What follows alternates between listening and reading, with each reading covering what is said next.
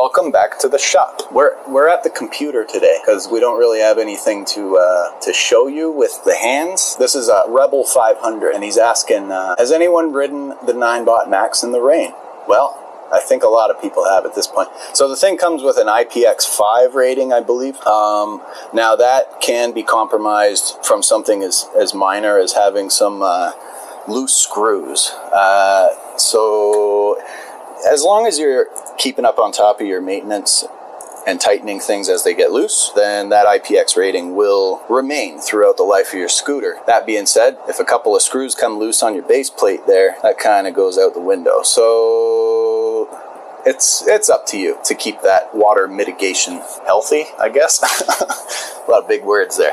Anyway, yeah, so don't worry about it too much. I've ridden mine, for example, in I'll call them hectic downpours, where I got soaked through to the bone, and my scooter was fine, but again, everything was tight. Now, I do recommend wiping it down with a towel when you get inside. If you do run through some puddles, that's just the best practice. Anyway, that's the end of that one, I guess, and have a good day.